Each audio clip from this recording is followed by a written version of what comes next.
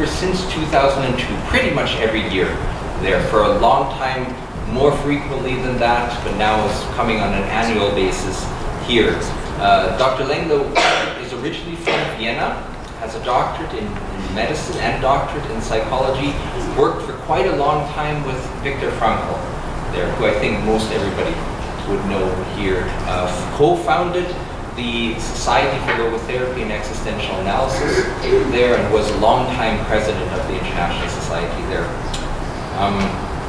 He's comes to us on a regularly. He's here actually doing training and doing psychotherapy training in existential analysis with our cohorts here, but he's here tonight to give a lecture on something that we maybe feel very confused about when we encounter it there, which is the topic of hysteria there.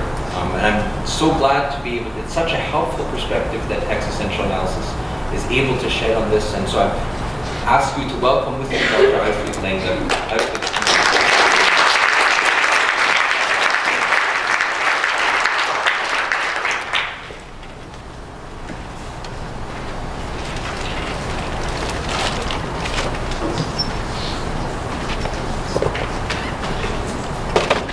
Thank you, Derek, for this introduction and for the organization, for the invitation. It's a pleasure and honor for me to be on this ground of the Trinity University. I have been here several times for seminars years ago, almost 2 decades ago already. And yeah, and so it is somehow coming back to a ground which I'm a bit familiar, and I feel a bit at home here since this experience before. Today we chose a theme which is not so easy and which is in high discussion in the field of psychology, because hysteria in this form doesn't exist in the manuals as exists anxiety or depression.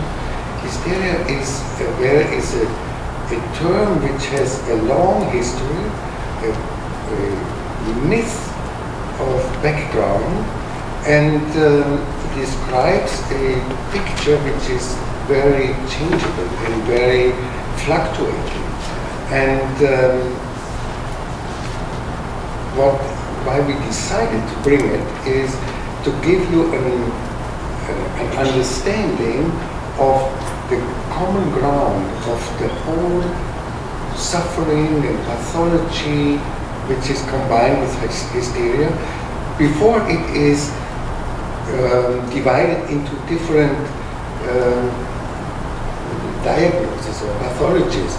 In this group belong many like personality disorders, like the histrionic personality disorder, the narcissist, the borderline, even the paranoid, or the antisocial personality disorder, and also the neurotic development, and the somatoform disorders.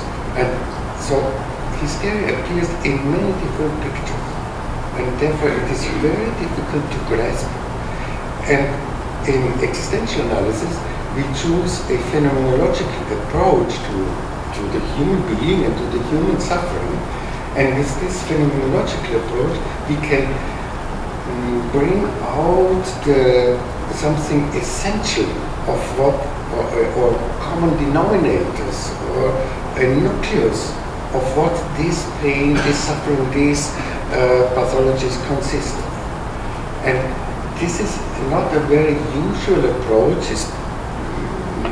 Few psychotherapists use phenomenology to such an extent as we do, but it is very valuable, and so we thought to make you a bit better understandable, accessible, this form of disease, and to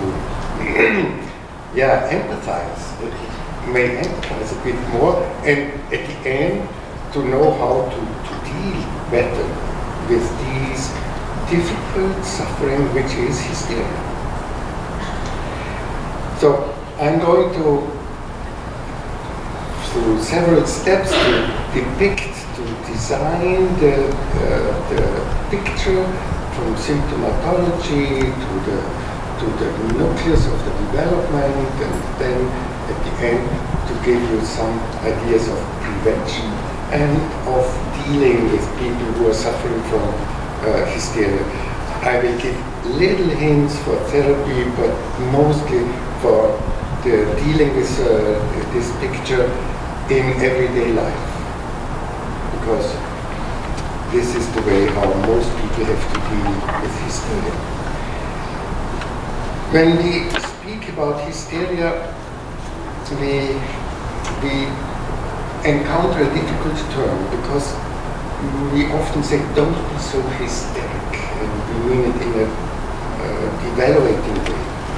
And we don't take really very seriously the hysteria, because they are so exaggerating and they are so difficult to talk with. And so we have a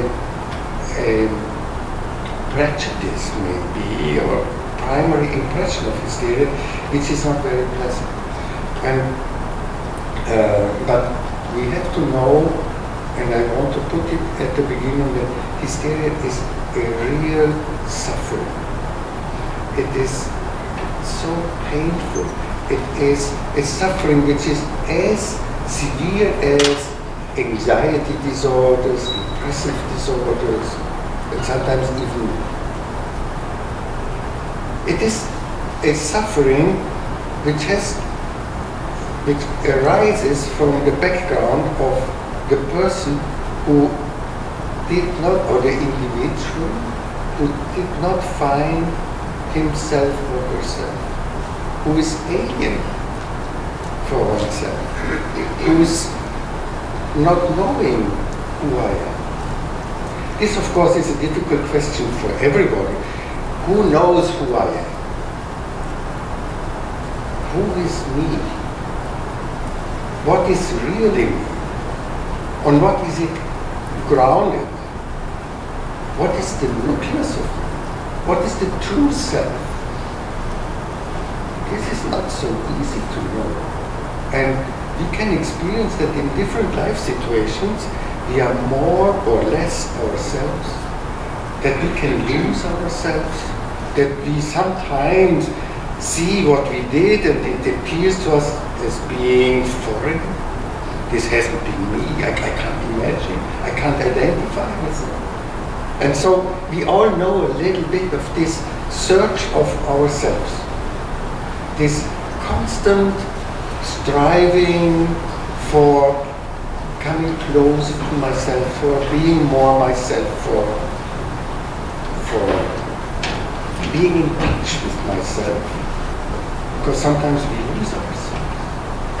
We become so irritated or furious that we aren't anymore ourselves. And in hysteria, we find a constant loss of oneself, of the true self. Of course, they have a kind of identity. Of course, they know who they are. They know their names, they are not schizophrenic, they are realistic. But really, who am I really? This is something which the hysteric doesn't find. And he finds solutions which have the same tendency as in the healthy human being, the same tendency as children have, to become ourselves. How does this happen? This happens by encountering. We need the other people. We need other persons. We need parents, friends, teachers who see us, who encounter us, who speak to us, who try to understand us, who look at us and look at us in a way that they try to see who I really am and give us feedback in the way how they behave with us. They children always claim attention of the parents when they are 3 or 4. Daddy, look at me. Mom, look at me. What I did, what I can. They need attention. And by this attention, they find out more and more who they are. Hysteric people do the same, like children. And they are a little bit like children, a little bit immature, quite a lot immature. Look at me, like children. This is the same tendency which have the children. So hysteric people do the same what children do because they feel that they have no access to themselves and they feel they need the other people for them. They need encounter. But at the same time, they cannot absorb what other people give them. They are blocked inward. They have, there's too much pain. So this makes it difficult. They involve the environment, they involve other people, which is effort-taking for other people, and does not lead to a good resolution of the problem. Because the natural development, as happens in children, cannot take place in the adults, in the histrionic or hysteric people. Histrionic is the Latin word, and hysteric people is the Greek. Hysteric is the Greek term. I would say a bit more on hysterical meaning. So we see in histrionism, this is a suffering of a blocked development to become more myself. It's suffering where people do not know, not feel who they are, have no access to their essence, to their inner person, to their true self, or however you want to call it. It is an existential theme. I cannot be really myself. I feel I need the other, but I don't reach the other, or the other don't reach me. It's frustration, it's pain, but a constant striving for it. The place where histrionic suffering shows up is always in the relationship to others, in the public, when they meet other people. When they are alone, they are very quiet, very lost, and most of them, almost most of these disorders related to histrionism cannot be alone. Because when they are alone, they feel totally empty, totally lost. When they are in the midst of other people, they feel better, but cannot cure themselves. So the central problem is they need encounter, they need to be seen, but cannot be seen anymore because it's too painful. There's a blockage in them. Where does this name come from? Hysteria. This is hysteria. Hystera is the Greek word for uterus.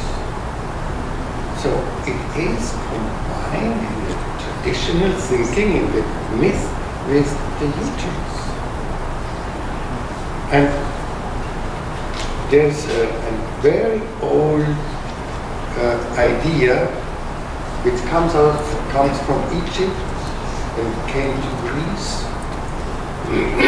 And Hippocrates taught it, and it was Plato who wrote it down in a dialogue. The idea was that the uterus can go out of the pelvis and walk around in the body. and produce disorders of vision, of produce stiff neck, paralyzations. But why is the uterus in this old ancient imagination so mobile and so flexible and so active? Plato wrote,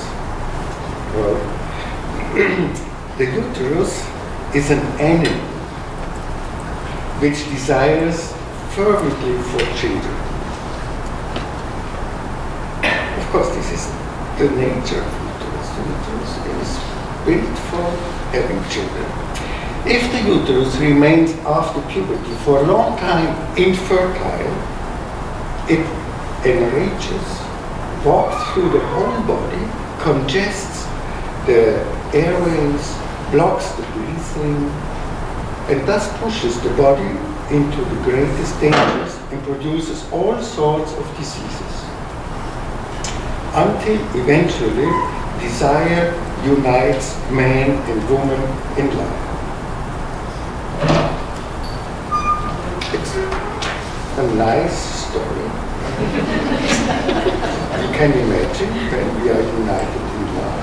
This gives peace, and brings happiness, and then the uterus can be quiet again. What is this myth telling us?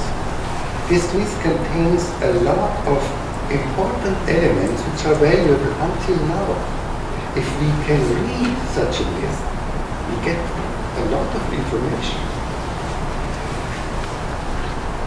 It says that there is an unstable search, a continuous search, a desire, a longing, which comes out of the center of the body.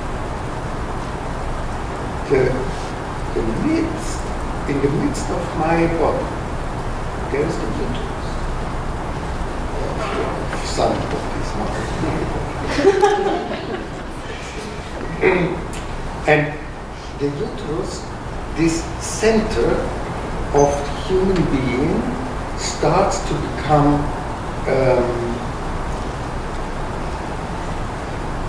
moving, restless, because it is empty. This is very central and a very good description. The empty center. And out of this emptiness is not bearable.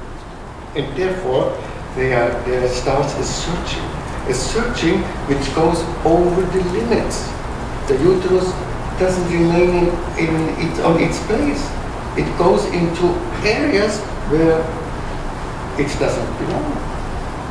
And when things go into areas which are not their areas, they become painful, obstructive, produce symptoms. This transgression of borders out of an inner emptiness is very typical. And the uterus is an organ which has to do with sexuality. And hysteria has very close relationship with sexuality. So also this notion is in the picture. And the notion is in the picture that hysteria can produce so many different symptoms and so changing symptoms that it is very hard to describe. And in the way how we describe nowadays psychological disorders by taxation of symptoms and norms, hysteria is breaking these boundaries, and therefore it cannot be described in the way as we describe other disorders. And therefore it is almost disappeared in our manuals, because it's not statistically proved. Nevertheless, when you have a phenomenological approach, then you can find the stability in the picture. despite the variation. So, this was a very early description of a disorder which was originally restricted to women. In men there is not such an organ like the uterus. This is one reason why it was connected with women. And another reason was that women in former times, up to now, suffer a bit more often from this disorder because of the repression, that they're not taking them seriously of the social role. And therefore it was observed more often in women. The early development of psychotherapy, Breuer and Freud in Vienna, made their developments and their investigations on hysteria. The first famous case on hysteria, which was described by Breuer together with Freud, was the case of Anna O. They published that case together in 1895. This was the first consistent description of hysteria. And Freud continued to describe and to investigate and to develop psychotherapy alongside with the hysteria. With the next case which he described alone, this was the case of Dora, very famous case, in 1901. And Freud brought up the idea and described in these cases that in each case of hysteria there is an underlying experience or several experiences of premature sexual experience. Nowadays this is a very important issue again, the sexual abuse. And Freud at that time had this idea that sexual abuse is often the case for the development of histrionic behavior. He gave up that idea 2 decades later. And this was a bit a tragic situation in the development of psychotherapy, because giving up this idea helped to disclose, to hide the potentiality of sexual abuse. And Freud said that when people talk about this, it is mostly a fantasy and not reality. At the beginning of his research, he said it is reality, but then he gave it up. It is not known exactly why Freud did it. Maybe because he had by himself something like this, some experience like this. This is the idea what we say about it. Freud, we know from Freud that he destroyed most information about his own life, because he didn't want that people later on know so much about him. And all this together gives the idea. So this is a bit a tragic situation. But so we know now that there is a suffering which has to do with the center of myself.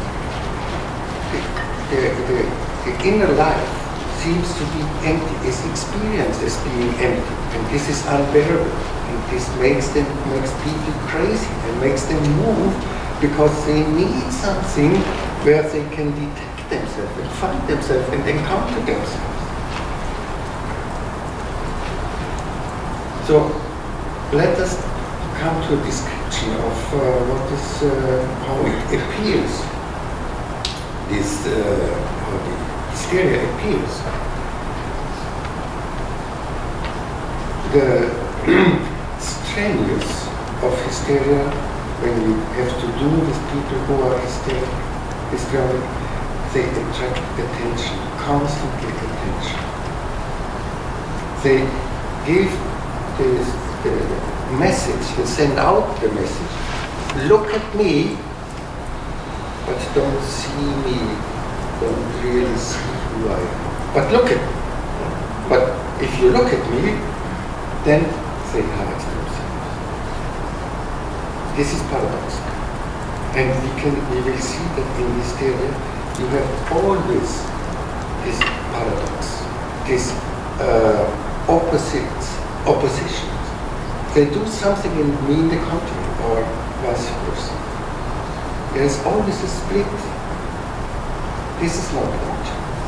Look at me means look who I am. This is what they need, but then the suffering comes up and say, look at me. But if you really see who I am, you wouldn't love me anymore. You couldn't love me. If you really see who I am, you would reject me. You would evaluate me. You would possibly hurt me again. And I have this experience, and this cannot happen again. But on the other side, I need you, otherwise I cannot get you. So look at me, but don't see me. And this makes people crazy. This makes all of us crazy when we get to experience that. So this is a double message, double bind. And also they try to attract the attention by showing themselves, not giving themselves, but showing. They are active. They show themselves in a way how they think that other people could accept it, or could be impressed, or would continue to look at them. So they cannot show themselves because they have no access to themselves. They look around and look at to what do people react, what is attractive for them, what is interesting for them. And like a chameleon, they change into them and show themselves in that way what is fashionable, what is in the mode, what is in fashion, and what is attractive and interesting for people. They have a constant splitting, experiencing in behavior, which is symptomatic in many areas of their life. They change themes. They use a lot of words and say nothing. Again, you have great appearance and nothing. They are like a flea, and it is effort-taking to follow them.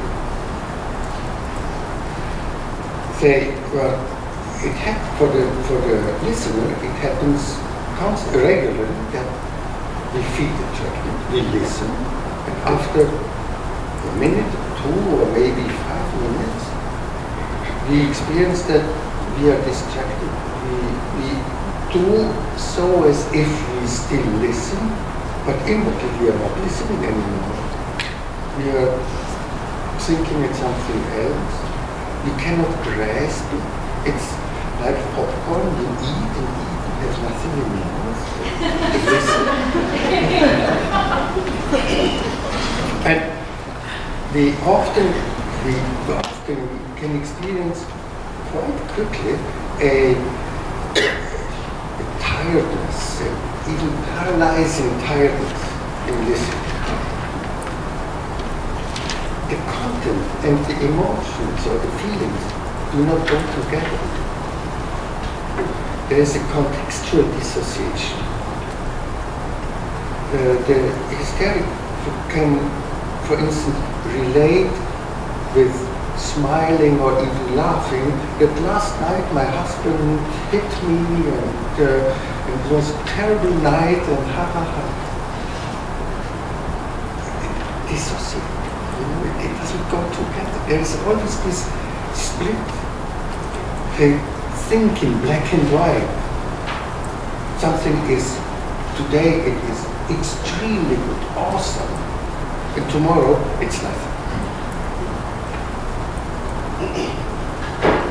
It's rubbish. They do not say what is the truth. They say what impacts, what matters to others. And they turn around the reality so that it fits to what attracts the attention of people. And nothing really touches them. They can laugh, and a minute later they can cry, and a minute later they laugh again. For the outside, it is difficult to follow. And we can feel a mightiness in them. They are manipulative. They press us into that understanding which what they have. They want the reality to be as they want. And they make pressure.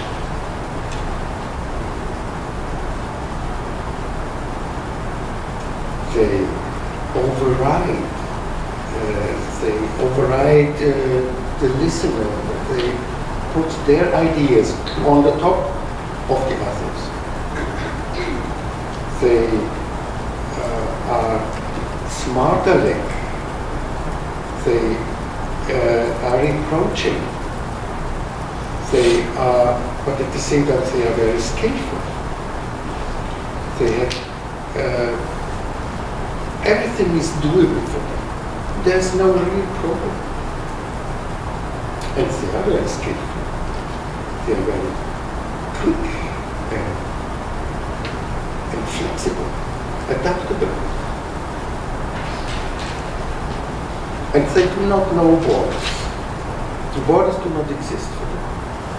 For instance, sitting in a restaurant, getting the food, the hysterical say, oh, these are beautiful fries. Let me taste it. And they already have it in their hand and eat it. So it is so astonishing for others that it makes other people insecure to say, am I too narrow? This is so, he or she does it so naturally, and it seems to be normal, but for me it gives me a bad feeling, but maybe we have self-doubts in the presence of such persons. Maybe this is the natural way, this is the good way, this is a free life, and I am too narrowly educated or too fixed in my mind. This is so self-understandable how they behave in their way, and so quick, and one feels overrun. And they are always judging. Without feeling it, there is no experience, felt experience. They always have an opinion, very quickly. They are the quickest in having an opinion about something. About what is fashionable, or what is good, or what is the best wine, or what is, about every person, or collaborators, or friends. And this is a judging behavior, and they are exaggerated. They speak in big numbers. I called you yesterday 1,000 times. What are you doing? And they called one, maybe 2 times. This impressionistic way of speaking. This was a beautiful concept, really. What was so what did they play? It doesn't matter. It was extremely good. But what was so extremely? Oh, it was everything. This is impressionistic. They cannot connect it with the concrete contents. They want to impress the other, but cannot refer to the details or the concrete contents are too narrow for them. They take them away the freedom. Therefore, they speak. They try to produce an impression. That's the only thing they do. They do not want to really speak about the thing. They want to make an impression. They are impatient. They cannot wait.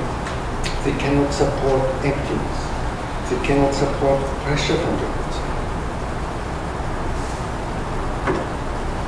They are never guilty. They try to adapt the world to that what they imagine, what they need, what is important. And they are manipulative by that. And they are moody. And they are entangling other people.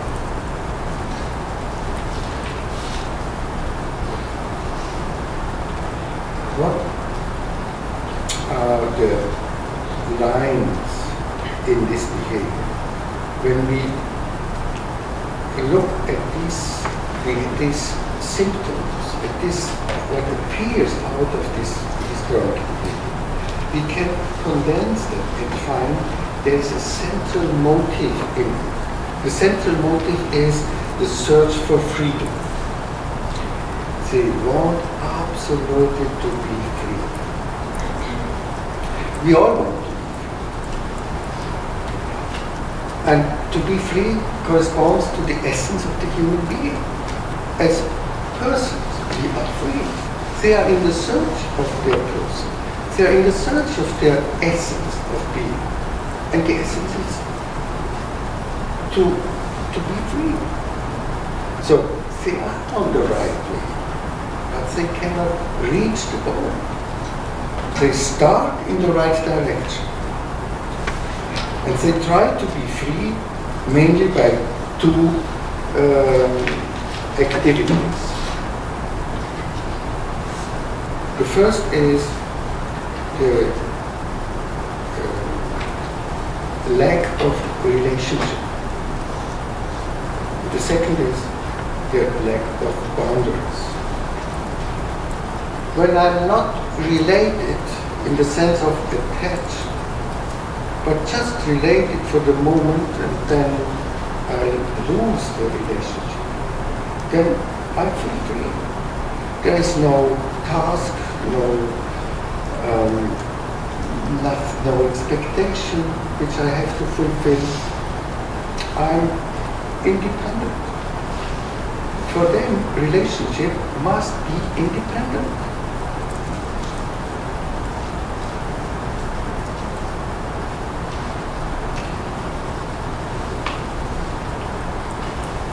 To be married is not a freedom for them.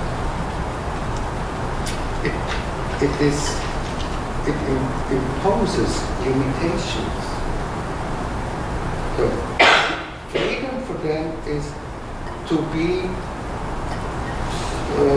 live arbitrarily as it comes to my mind, in my moody mind.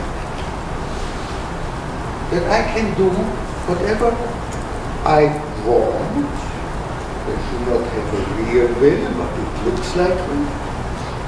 Whenever the impulse comes, their freedom or their will is impulsive. It's not grounded, it's not anchored in us. They have no access to that. So they live without attachment or responsibility they live a part of freedom. Freedom has two components. Freedom is, on the one side, a freedom from, and on the other side, a freedom for. Freedom from makes me free by dissolving vinculation. When I'm not dependent, then I'm free from my parents, for instance. When I'm not dependent, I can quit a job. Then I'm free from. But this setting me free needs a correspondence. And the meaning of this being free from is to invest it somewhere else, or to somewhere to be free for something.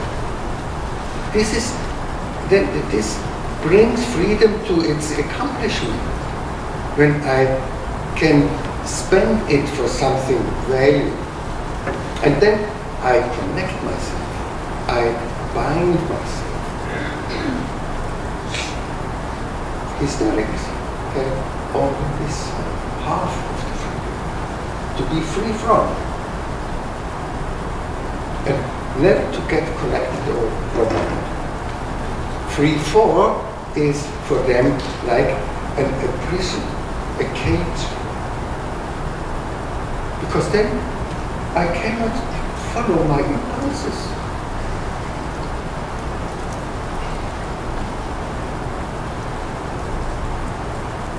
And so they have a fear of attachment, and they live always in a distance. They imply distance. They cannot support closeness, because closeness is too narrowing, too hurting. This living in a constant distance in relationship produces a counter-reaction. The counter-reaction is producing infect. Instead of relating, they imply a surrogate, which is having effect, being impressive for others. And therefore, they try to be seducing. They give appeals. They are claiming they are erotic. Whatever gives them an impression on others is useful. So they have a feeling of having some closeness, but it's not real closeness. But they are close together when they see that they impress people. In reality, they are producing, but not living a relationship.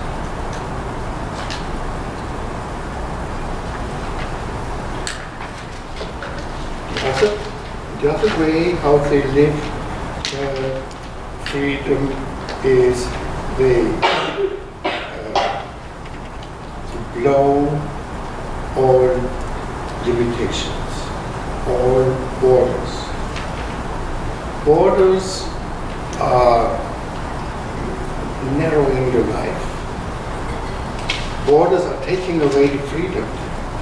When I subject myself to borders, to laws, to regulations, whatever, I'm cutting away my freedom. I'm reducing my freedom. I'm following the idea of others, of the society maybe, or of the family, or of the partner. So borders are unbearable.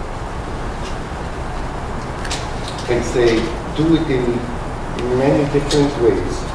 They can do it to undergo the border, or evade the borders by being charming, flattering, seducing, nice, Or they can become very cold and overriding, aggressive.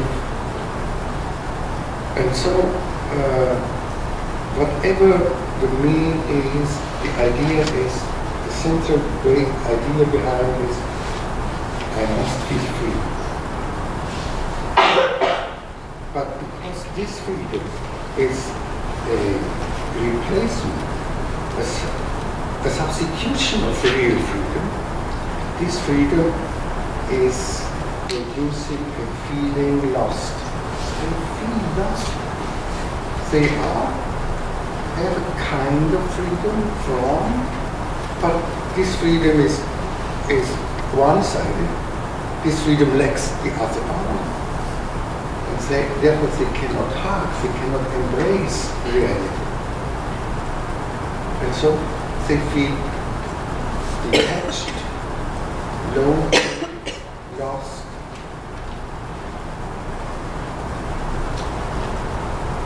Which is very painful. They do so much and do not reach a real goal.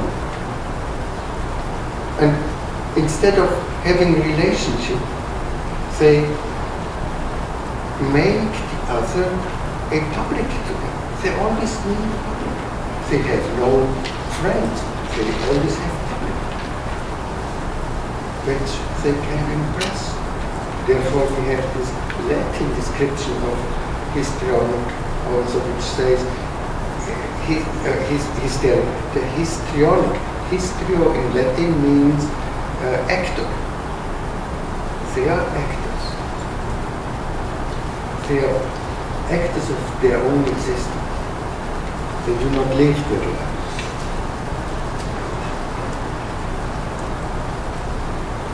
We all have tendencies towards it. Because what hysteric people do and look for is to become more themselves. This is something we are on track during our whole life. Every day again we have to find ourselves, to meet ourselves, to be in contact with ourselves. And one day we are more, one day we are less. So there are tendencies in every human being which go into this direction. For instance, it's very normal to care for oneself, to look at oneself, to be occupied with oneself, to have a self-involvement. A healthy egoism, it's a bad word, but this kind of being in the center of attention for oneself. And so we dress ourselves nicely when we go out, and we comb the hair, makeup, etc. And we dress it more or less following the actual fashion. This is not really what comes from ourselves, but this is a compliment to the society, that I say, okay, I adapt a bit to what is fashion. So that you may also look at me and not turn around and see. This is not histrionic, this is very healthy. But in histrionic people, this tendency is much stronger. They try to do too much, that people not only give attention, but that they stare at them, that they cannot turn away from them. Histrionic people do too much for their outfit, with dressing, with colors in the face. Every woman knows what is a good level and what becomes too much. And the histrionic has no limitations. They do too much in everything. It is very normal to be extrovert to a certain degree, that I can go out of myself and speak with others and be sociable. We don't want to be alone all the time. We sometimes look for other people and so on. But when it becomes dominating, it is histrionic. I'm bringing these elements to connect this suffering with ourselves. This is so human what happens in histrionic people, but it's so painful. And it is so natural to be a dynamic personality, to be creative, active, full of power. But when it becomes restless, then it becomes histrionic. When this power becomes insisting, then it goes into the histrionic. Spontaneity, impulsivity. It's good to have a spontaneous idea and you say, oh, tonight let's go to the cinema. It wasn't planned, but to have a bit of flexibility. Otherwise, life becomes too rigid. But when every day and every evening it's always spontaneous or impulsive, it's too much. Or the cookies. To be able to react quickly, it's very human. But when it becomes impatient, pushing, then it's too much. The presence, to live in the here and now, this is very important that we can do that we can really give our attention to what is going on right now. But the histrionic only lives in the right now, in the moment. It's a moment personality. It's like a child who forgets everything when the child is playing in the sand box. To be able to organize, to give shape to things, to have an aesthetic capacity is very human. But when it's only nice, when we can see it is made, it is artificial, then it becomes too much again. Or to have an instinct, an antenna for what is going on, it's good if we have it.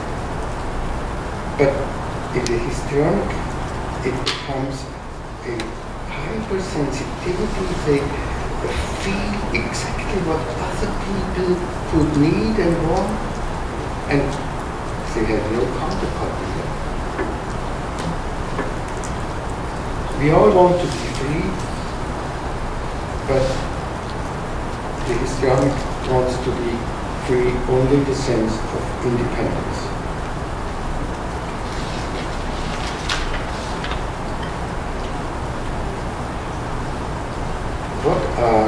I want to describe you a bit more, a bit closer, the symptoms. I described you the hysteric behavior in a general way, and I connected it now with tendencies which we all know. But there are specific symptoms which can be described and which gives the way to the diagnosis. The histrionic or hysteric neurosis or suffering has two sides where it shows up. The one is the body, and the other one is the consciousness. The body symptoms are so diverse, so manifold. They can relate to the sensory system. All 5 senses can be disturbed. They can lose the capacity to feel pain in the body, the analgesia. They can have hyperreactions in the sensory system. They can taste too much or nothing. They can lose the taste for a week or 2 or a month or 3 months, and then it comes back. They can have visual disorders, acoustic disorders, etc. And it can affect the motoric system. That they lose the voice, that they have paralysis, that they have tics, that they have blepharospasms, that they have cramps, that they have all forms of cramps, of crying cramps or shouting cramps, they have tremor, they have choreatic disorders, they have disorders of the inner organs, they can have vomiting or diarrhea, asthma, nervous asthma, tachycardia, allergies, hyperventilation. They can have bleeding, fever, eczema. They can have big, great attacks of the neural psychic system. Then we have the great histrionic attacks, which is similar to epilepsy. It is not so easy to differentiate.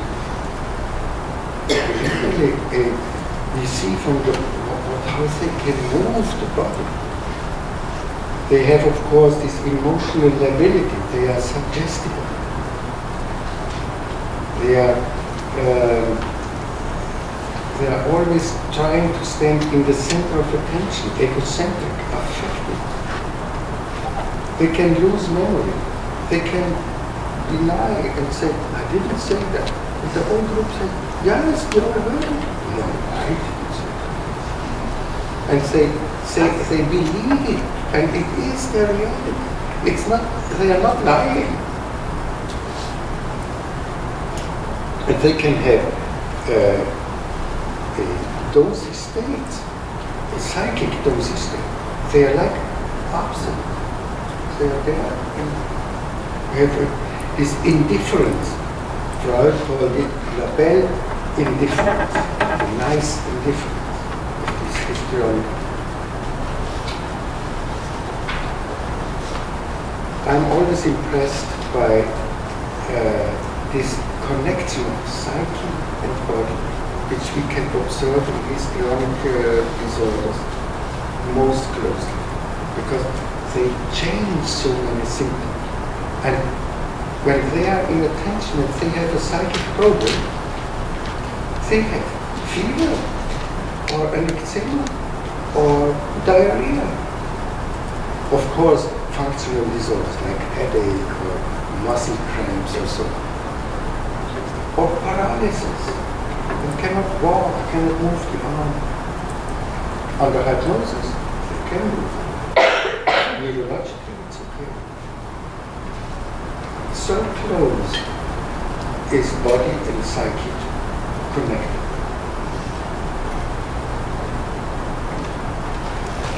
Behind these symptoms concerning body, all organs of the body, and concerning the consciousness, the indifference, the special way of like sleeping, being awake and sleeping, which they can have. There are special lines behind. There is, for instance, one line is, there is always too much and too little, as an expression of the lack of the inner, of the center, of the middle.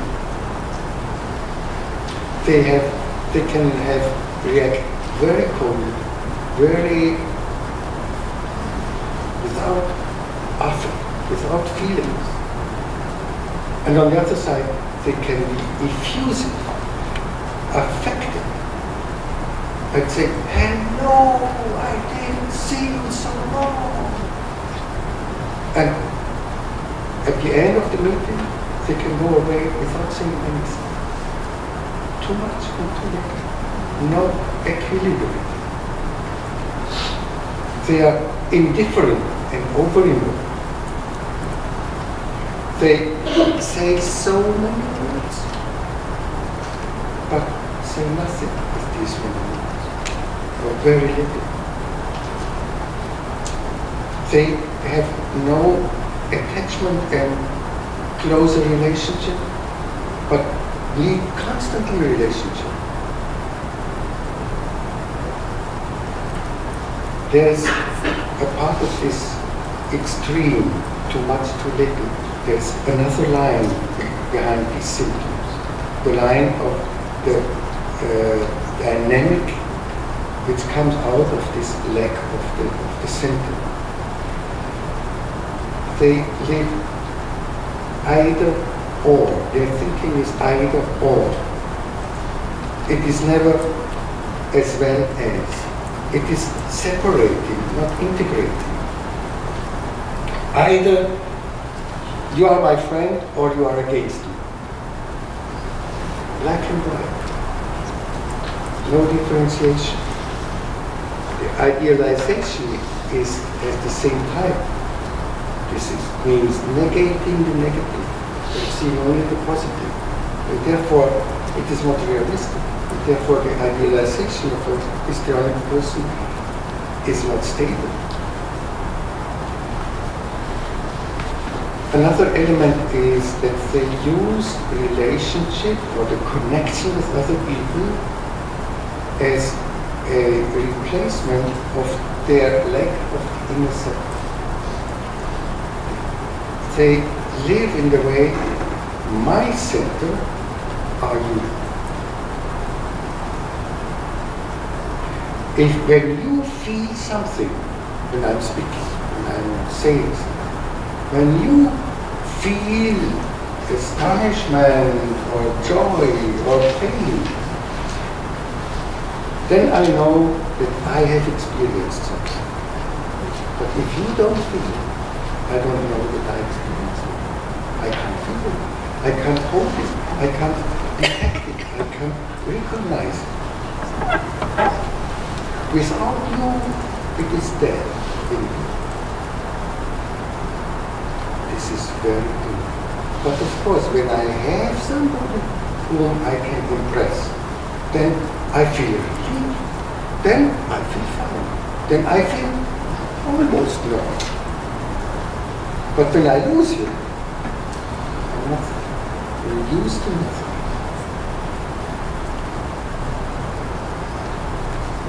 He cannot construct the center in himself. He cannot connect with it. He cannot find it. He does not really have it. It is none.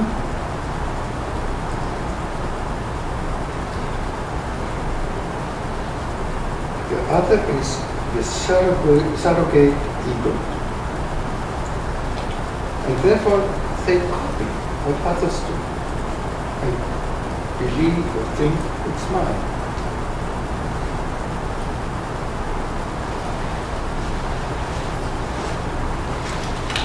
The histrionics are like butterflies, fascinating, attractive, colorful. They fly away constantly. We never can come close to them. And even when they fly away, they do it in such a way that you cannot get away from them. They are so attractive. But when the histrionic individual is a butterfly, he must remain a butterfly. You cannot expect from a butterfly that it becomes a snail.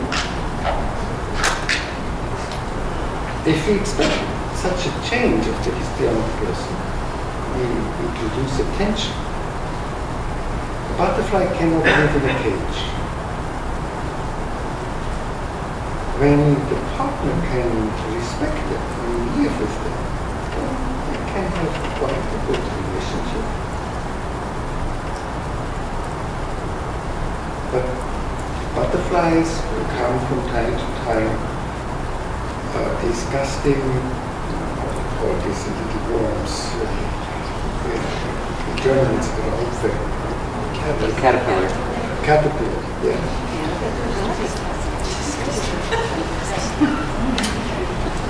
So, another line behind these symptoms is the externalization.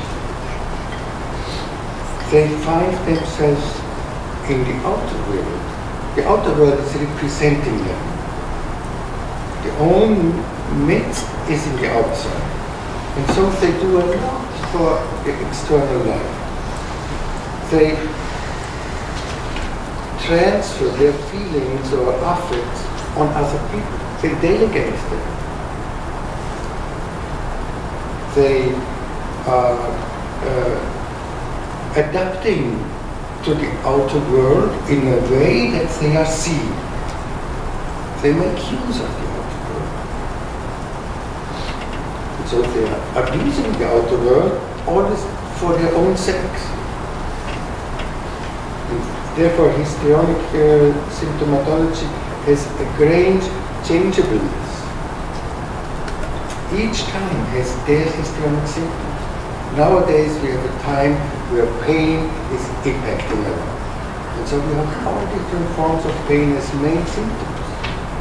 In 100 years ago, it was the fainting which was so impressive. And it was chic for a woman to faint in the body. And men had little bottles of kind of perfume, every man at that time, which they gave to the lady, and the lady looked in the eyes and saw the man. It was the reunion in love.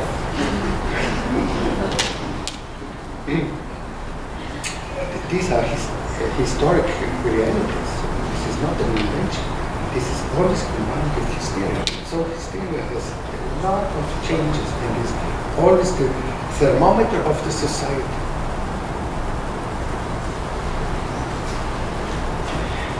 Hysteria is an externalized life.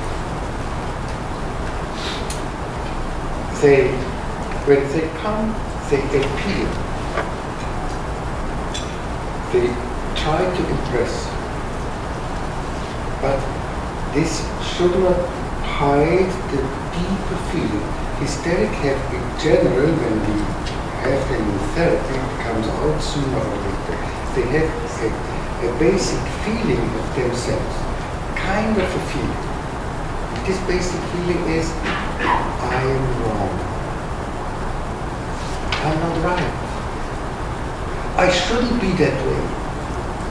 They have that, but they can't understand it. They can't do anything. We all sometimes have a feeling that maybe I'm wrong, maybe I'm not right. But they have it constantly. And it's somehow really realistic.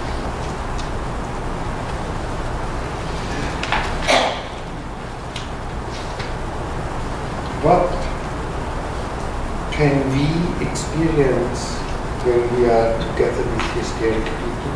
Or what do they themselves experience? There's a chain of experiences. On the one side, you always have two sides in history. On the one side, they are animated. They are dynamic. There is a lot of movement, of flexibility, of changing of ideas. Life. This is animated. And this produces a feeling of freedom. We can feel that with them we can start to fly. We detect new horizons. We feel inspired. We lose our vinculations and our boundaries a bit. And this can go further and thrill us, inspire us, mesmerize us, and produce a feeling of happiness. And we can be with hysteric people like in heaven. This is the one side. But the other side is that they can bug, irritate, driving us crazy. Because everything is too much, is manipulative, is empty, is void. And we can feel narrowed by their pressure, by their loneliness, by their abusive behavior. This can become stronger, and then we get feelings of nausea. We feel not validated, overridden, not taken seriously. It is so painful how they change and how they are healed in a way, etc. And the strongest feeling what we can get out of what they can get for themselves also is disgust. They are nauseous, insolent, gruesome, impertinent, loathsome guys, and we can feel like in the hell. So, in the extreme.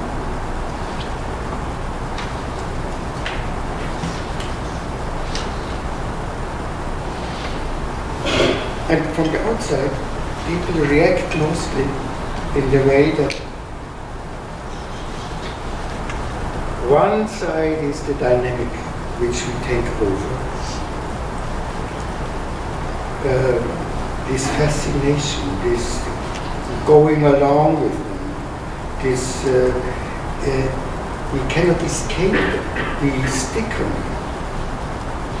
And the danger, of course, is that they are entangling us. After a while, or when we have experiences, most people are in a middle stage.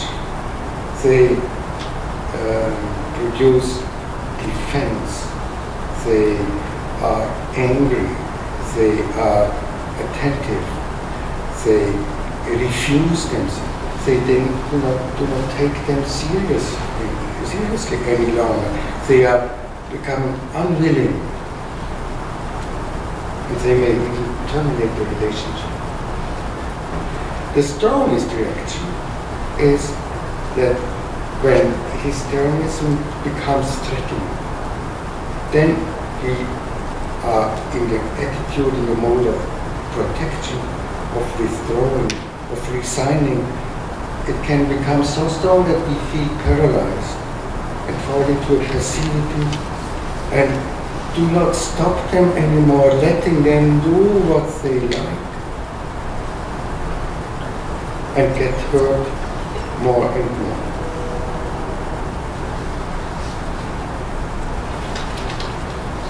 Histrionism, a few words on the capacities.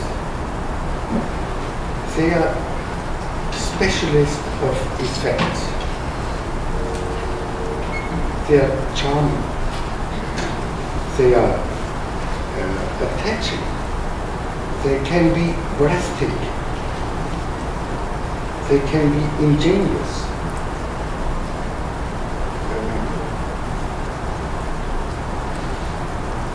Facile, amusing. And from the point of view of relationship, they are sociable, very easy caring. They have a low maintenance, as they call themselves. They are not a heavy, they do not have a weight. So it's so flexible and adaptable.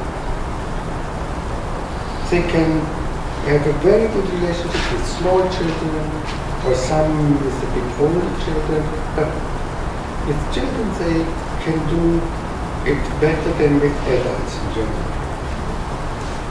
And their behavior, they are very skillful, flexible, they can do all kinds of things if they are quick, if they are thoughtful, attentive, even preemptive. They have a tenacity. They are full of verve. They are until becoming even penetrating. They are universalists because they know everything about everything, but as amateurs. They know nothing concretely, nothing in depth. They know 100 things a little bit. Complexity is not a problem for them. They can deal extremely good with complexity and reduce it. They are good beginners. But the danger is the case because they can do too much at the same time and then they become chaotic. And they have a great gift for creativity, for the form, for the aesthetic, for the organization. They are sensitive. They sense and smell the trends of the time, which is very important for professions in the fashion. So there are professions which fit quite well to them. Actors, politicians, managers, coaches, leadership personalities, pastors, sellers, networkers, or in the artistic way, the fashion, the decoration, the architecture, the graphic design, the event manager, or in the idealistic world, when we can do something to the improvement of the world, become missionary, going into the third world. There are some accumulations of histrionic people in such professions, but there are very little histrionic people in the profession of accountant, mathematicians, statistics, notarius, cashier, or so. It is too narrow.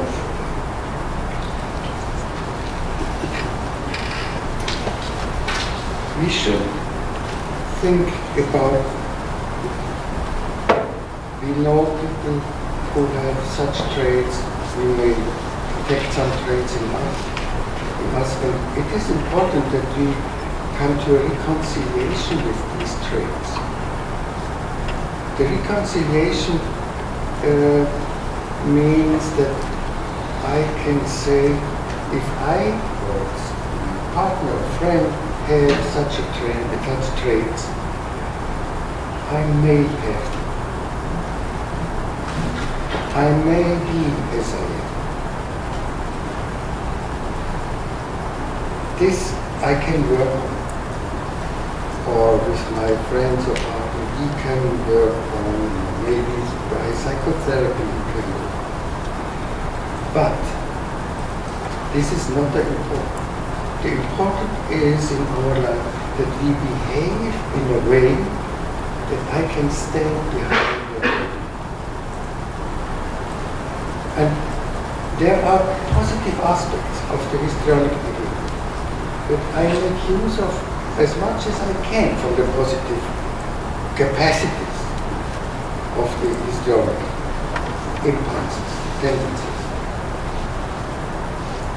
But that I try to look at that I behave, that I integrate these personality traits, and that I'm open to them and try to live in a way that I can say I do the best of it with it.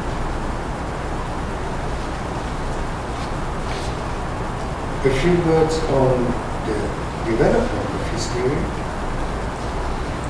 Then we have a few more words on the prevention and a few words on the dealing with it. Why do people become histrionic? There are three main reasons.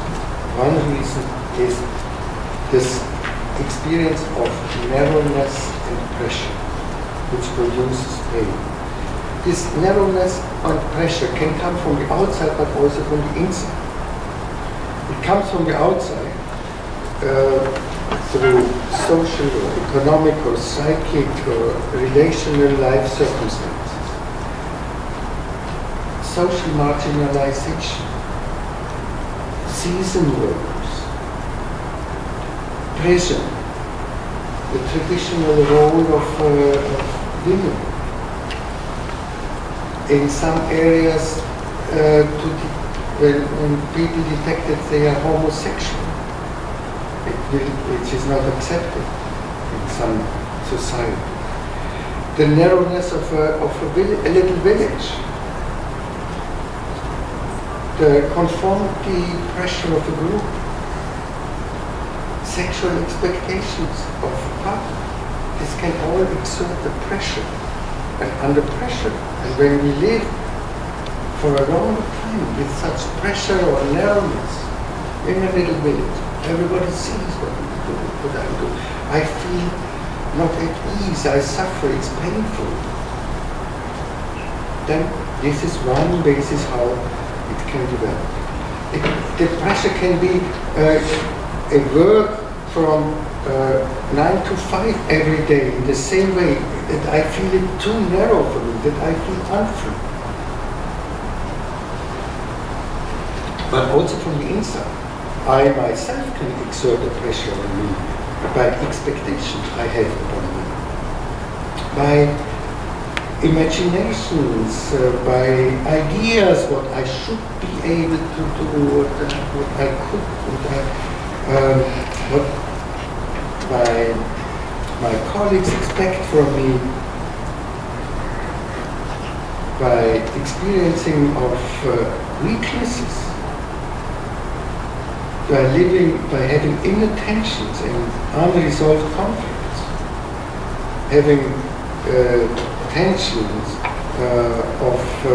by instinctive drives,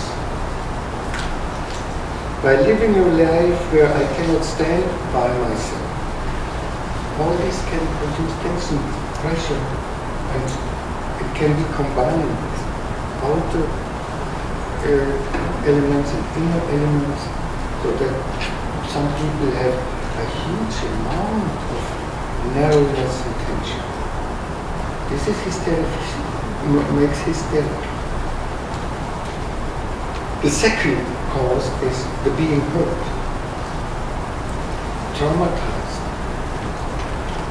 It often happens in the realm of sexuality, because sexuality naturally happens in intimacy. We are close, and then it is very hurtful.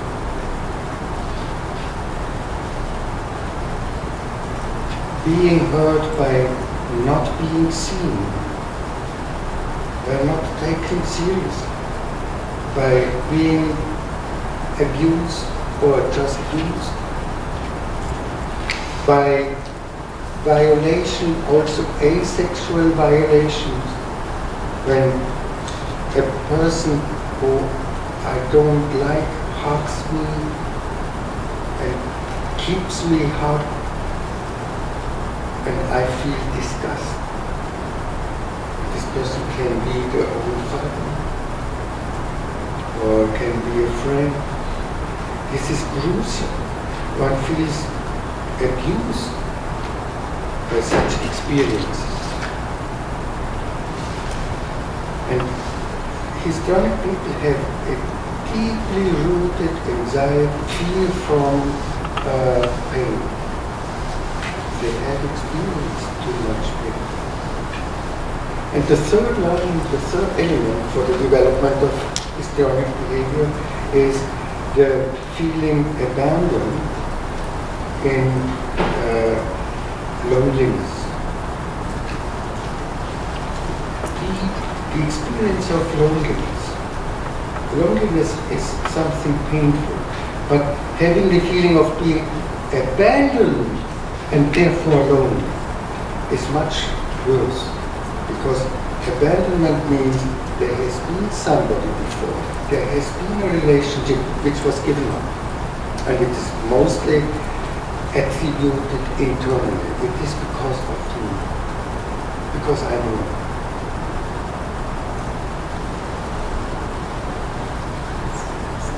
And this can happen from the outside, but also from the inside. Historic people behave in a way where they abandon themselves constantly.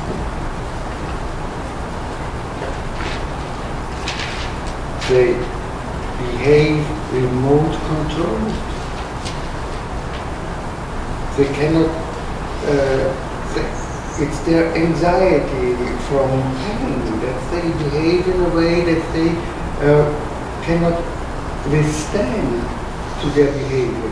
They feel fear from punishment or from loss of respect, or they are too ambitious.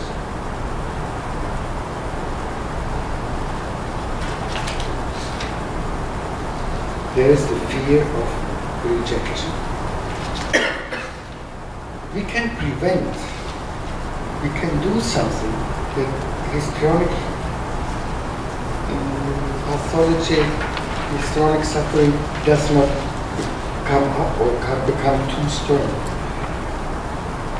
One element is to try to keep closeness to oneself. To have an inner dialogue, to ask myself, what do I feel, what is going on, to pay attention to this.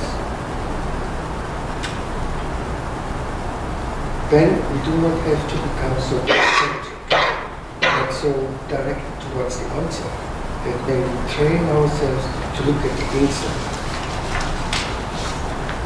The second element is to train ourselves to come to position oneself, to look at what do I personally think of, what is my position to, not just follow what is the public opinion or what is fashionable, but also to look, it's okay to look at it, but also to look, and I personally, what do I think about this behavior from my child, from my partner, from my own behavior? And the third is to train to keep borders, to look at what are good borders. And the fourth is very central one, to train to support pain. Pain is not the worst. Pain does not kill you. Pain is something which belongs to you. If we try to avoid pain, then our life becomes superficial. Pain doesn't take me away the meaning of life. Pain doesn't make me foreign to myself. But when I try to avoid pain at all costs, this makes me foreign to myself.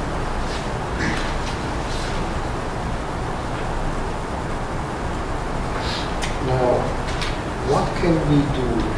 How can we deal with people who are hysterical? These preventive elements are mainly for myself, to reduce the risk, to bring me back to my center. But with other people, the most important is that we adopt an attitude of personal dialogue. That we try to not follow their seduction, their invitation, their dynamic, even their attraction, but that we look at ourselves. How do I feel? What is important for me? What do I want to do? What do I want to say? And to implement my values. That what lets me be myself. And speak it out. And when I encounter this histrionic behavior of the other, I look at myself again and look at what is important for me now. And not to wait, but to say it immediately. When I feel that I lose my attention, then I say, sorry, this is, at the moment I have a difficulty to follow you. You know, you started with something, and at the beginning I thought, this is very good, very important, this is interesting me. Can you say a bit more about that? And give them a guidance. This is very important in psychotherapy. This is a basic element in the treatment, but we can apply it in our everyday lives. Also, that we guide the histrionic person, because they have no guidance in themselves. Their guidance is always directed to just to impress. So we can give them a guidance, and then we can. It's a big effort taking, at least when there's a bigger, stronger histrionic behavior in the other. We can always bring him or her back to what is interesting for me. Yeah, because what is interesting for me gives the histrionic person this orientation, what he or she is looking for. And then he doesn't have to, or she doesn't have to imply their behavior. Because they get what they need, and we know about it, and we give it them, and don't wait until they start to fight for it. Personal encounter, this is the center. When you understand and know what is a personal encounter refers to me as a person. That this is not egoism. This is absolutely needed, especially with histrionic person. It is always good, but with them it is especially needed. To refer to myself and to bring into our relationship, into our encounter, into this meeting, what is important for me. Most people wait too long, and then they make the most heavy or the worst mistake, which happens regularly in dealing with histrionic people. They are laughing about them. And you know they waited too long. They were not authentic. If you are authentic in the presence of a histrionic person, you don't have to laugh about anything. You can even reach them quite well. Even stronger histrionic people. Not taking the other seriously. This is exactly what they suffer from. And they experience it again when we are not making use of our own midst, our own center, when we are not offering them our being a person, our authenticity. Then they are lost, and they are so strong that they make us lost again, and then it happens what they feel. It happens again that they are ridiculed, that they are not taken seriously, that the relationships break, etc. So, dealing with histrionic personalities is a very good training to become more myself and to refer to myself and to do that what they cannot do so good. And this is also good and a good exercise for ourselves. In therapy, we have to consider many more elements. the setting and the work on the pain and the biographical work, etc. But this goes too far. My idea was to give you a view on this pain of the human being, which is a very human pain and suffering, with which we all have to deal with during our life, but hopefully are not fixed in a way that we cannot make use and take advantage of what we get in encounters of other people. To have an understanding for that, and to understand a bit how painful it is to live with this experience of narrowness and pressure and trauma and pain and this exteriorization which comes out. And then to understand that histrionic people need me, who I really am, and that we feel encouraged to show them, and not to qualify it as to be too egoistic, because this is exactly what they need, me, not my egoism. If I do not show me, then we make them egoistic, and everything turns around them like a tornado, and we are in the midst of a tornado and lose themselves and ourselves. Thank you for your attention.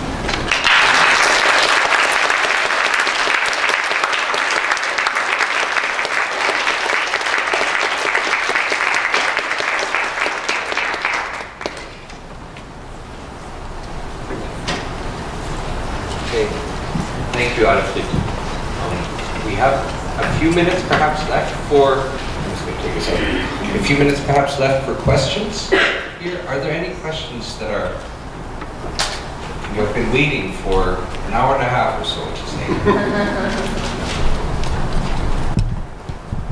wondering if there's anything on how is histrionic as a parent? How are they as parents? When parents are histrionic, or when I have. And the parent is histrionic. And how is it for the children? How is it for the children? Yeah. Children become also histrionic most often, because histrionic parents, especially when both are histrionic, then they are not a role model. They do not give this presence that the child can find the own inner self and deepen himself. They do not receive enough encounter. It's not so often that both parents are histrionic, but it happens. And I know such families, and the children are some. In my family, I know that one daughter is even the double histrionic as one of the parents. Extremely. I know many families where one person is histrionic, then if the other parent is present, this is establishing it or equilibrating it. So then it's not so dangerous. And when children have a chance to encounter other people and to have close relationship to other people, a grandmother, an aunt, or an uncle, or neighbors, or friends, etc., or teachers, then the risk to become histrionic is reduced. But they mostly have a nucleus when both parents are histrionic. I just wonder about histrionic disorder or hysteria and the connection to addiction. It's not much stronger than in other disorders, except in some personality disorders, and most the strongest connection to addiction is in the borderline personality disorder. If they have mostly eating disorders, bulimia is 80% or 70% of borderline personalities have at least phases of bulimia. also, but also drugs and alcohol, etc. Yeah. But this is a good question, and it is surprising that this emptiness is not filled up regularly or mostly by addictive behavior. They look for the human being. And their pain is not so prevalent, like for instance in anxiety or depression or so, because the pain is known. There is a lot of pain, so much pain that they cannot bear it. But it is simply too much, and therefore it is dissociated. It's split away. They don't feel it. It's not. And therefore they have the feeling that there is nothing, because they cannot feel the pain, and therefore they cannot feel themselves. Thank you.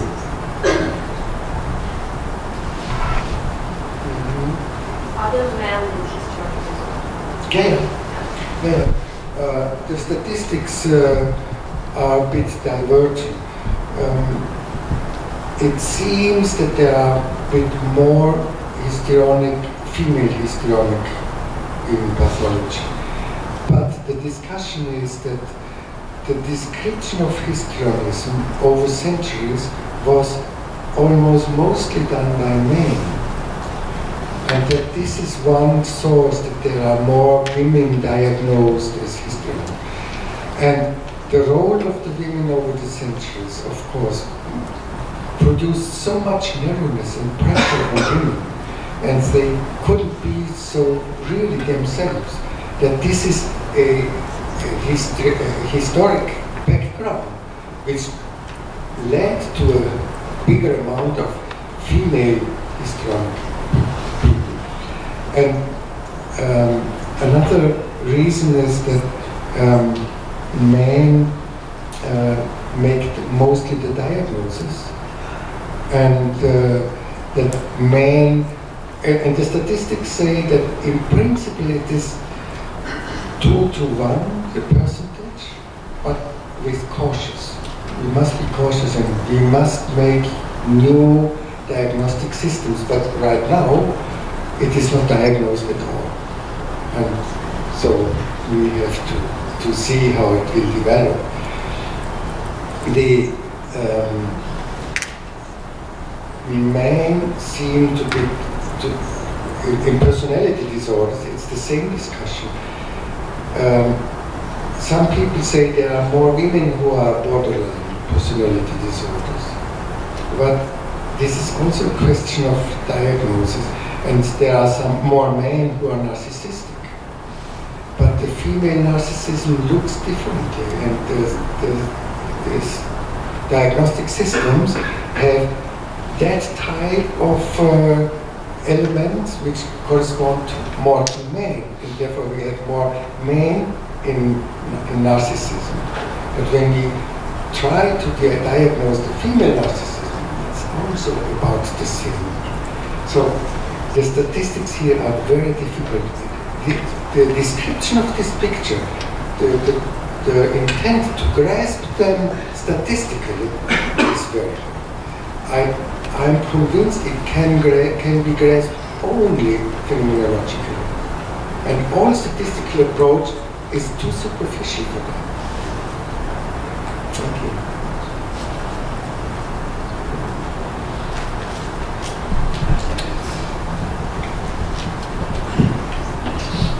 Maybe one last question, Alfried, and then we're yeah.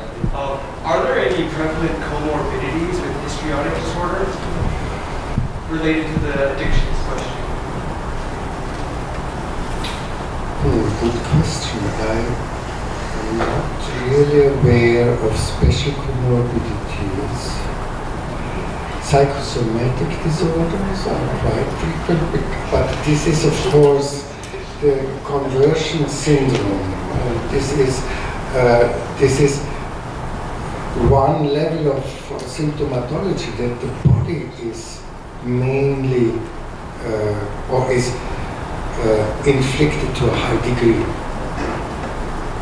But a part of this somatoform, because in the diagnostics manuals it's not psychosomatic, it's somatoform, which says nothing. It says only it has the shape of body. What the diagnosis. But it's scientific. So I hate this type of description which are just fake words. Sorry. I don't want to hurt anybody. Yeah. A part of this psychosomatic disorders, is there anybody who knows more about this? This I didn't encounter. Yeah, it's the medical, and they go it's to all somatically, the specialists.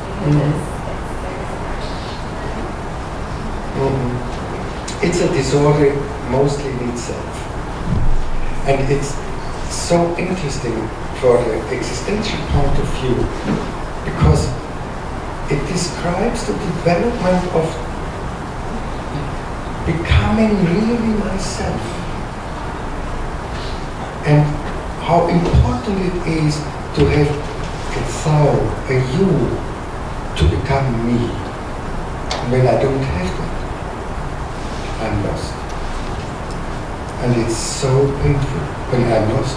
When I have to live a life without myself, without encountering myself, without being in dialogue with myself, without knowing myself. This is unbearable. And they do whatever they can with so much tenacity and power to get more of this. But where are the people who encounter them? Thank you.